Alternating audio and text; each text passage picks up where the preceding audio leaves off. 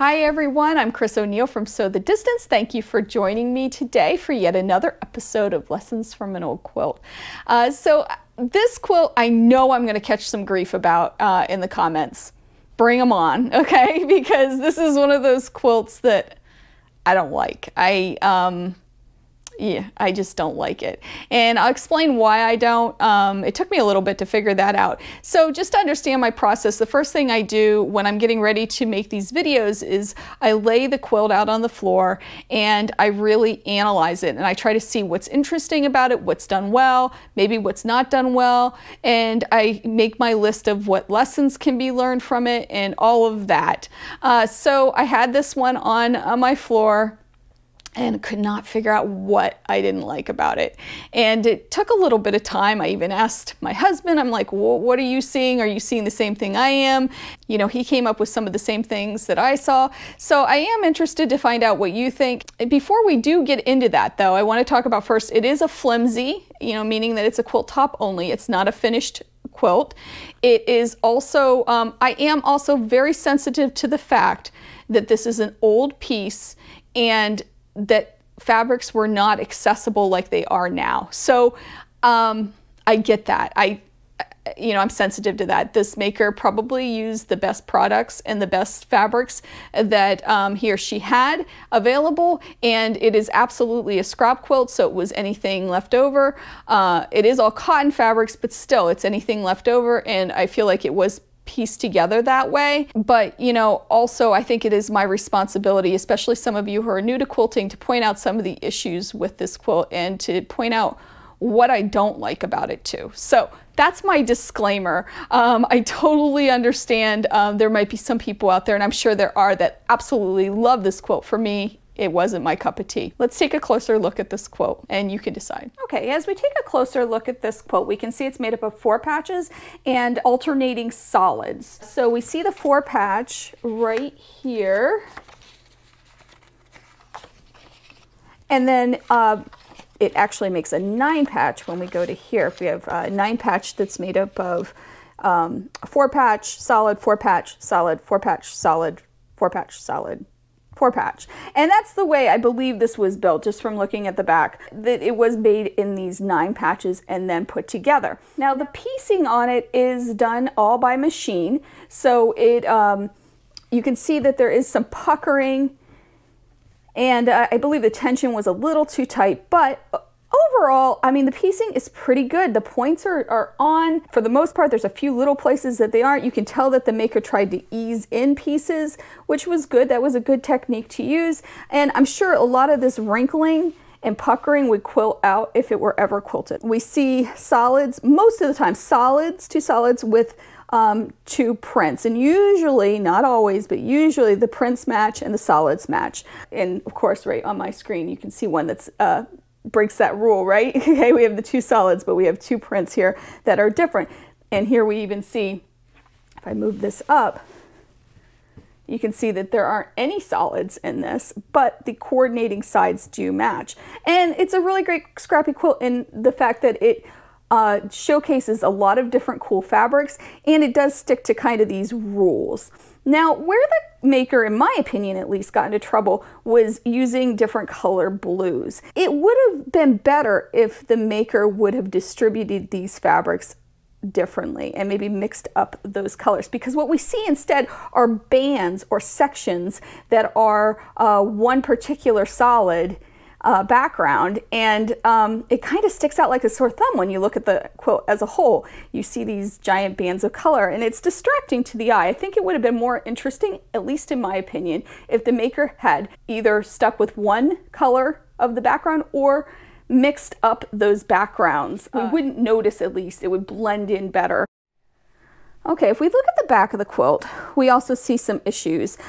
We see some pressing issues, and the maker didn't always make sure things were nested together. And what I mean by that, when I say that, is that the seams were going opposite directions so they would work well together.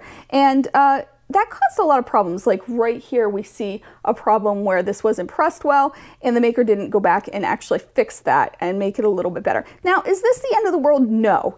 It's definitely a mistake makers make. And it is something, I mean, you can make beautiful quilts and still do this, and they will quilt out. But, you know, overall, you'll have a better time of it if you make sure that you press your seams to either open or to one side, and then press the seams of the next block to the other way so they come together and lay flat. And then you don't have stuff like this where you have seams that are laying this way and seams that are laying this way. So overall, that's an issue, but you know, plenty of makers do that and don't really pay attention to that, and it's probably not a good thing, but it is something that happened here. And I think just over the years there's some fraying that occurred from this on the fabrics, but overall it's in pretty good shape. The back's in pretty good shape, with the exception of maybe those nesting seams and the seams not quite laying right. So let's turn it back over and let's look at some of the cool fabrics. So I would say this is not an antique quilt, probably vintage. I am seeing some fabrics here that I have in my stash or had in my stash. So I would say it's probably 20 years old, 25 maybe. And then the maker took old fabrics and used them up too in this, because we do see some fabrics from the 1930s and 1940s as well in this. So speaking of which, we have this really darling Christmas print here. We also have this fabric, which I know I recognize because I had a panel. It was teddy bears. Christmas teddy bears. So I recognize that, pieces of that. We have those cheater quilts, which are printed to look like quilts. We have that fabric, and we have some really neat examples of fabric. So overall, that's really cool to have in this quilt, is the different fabrics and to see the different prints that were available. They are all 100% cotton, and they are all in pretty good shape. There aren't any holes or any issues that way in this quilt. We do see where there isn't a consistency with the sight lines, and I'll put a black and white photo here of that. You can see here, for example, in this block, let me get it on the screen, we have a sight line going right up through here, but then we get a break in that here, and your mind goes, what the heck, where am I supposed to look? So be careful about that. Either make them all a little wonky, or be careful to when you're putting sight lines together, if that makes sense. So maybe even one or two of these turned would have helped with that, or the maker could have done a complete sight line all the way through and made a secondary design, say even a diamond, if the sight lines were paid attention to. One last block I want to show you that actually breaks all the rules is this one. So I think the maker used the same fabrics, but because the prints at least these two were large scale prints, they don't necessarily look like the same fabric. There's definitely darker pieces here and lighter pieces here. So it's interesting in that it kind of gives you this hourglass feel to it, but it's also a little distracting. And then when we get to the plaids, we see one plaid here, and then the plaid is probably from the same cut, but you can see that it was a lightened section of that. So just be aware of that when you're making scrap quilts. Now, this might be your cup of tea. You might absolutely love this, and that's great, you know, and that's what makes the world go around. We have all different kinds of ideas about things, and we see things differently. For me, this quilt top just doesn't work, and it actually drives me a little crazy when I look at it. I don't know where to look, and my mind kind of goes all crazy. So I'm not sure what I'm going to do with this quilt. It looks really great folded on my ladder, so that might be where it stays. It's just folded up and never finished. I hate to say that because I like to see quilts come to life, you know. So if you have any suggestions, let me know what you think. If there's anything that you think that could really change this quilt for the better, let me know. I would love to hear. So some lessons we can learn from this maker, and there are quite a few, okay? And I'm going to start with something positive. It's a wonderful scrappy quilt, right? There's a great bunch of pieces, and they're very interesting fabrics, and you know, you absolutely can tell it's scrappy and that it was anything left over. I love that, you know, and it really adds interest, all these different fabrics. If you're making a scrappy quilt, keep that in mind, that you're going to want to add some interest, and you're going to add lots of different fabrics, and it really helps bring it all together because it's interesting to look at. The next thing, though, maybe isn't as positive, okay?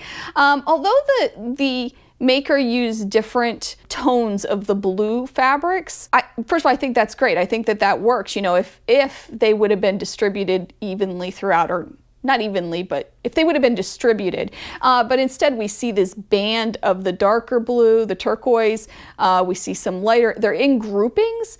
And for me and for my eye, that doesn't work well. It would have been better, I think, if the maker would have mixed them up and put them in different areas, and then it would have made it a little bit more interesting.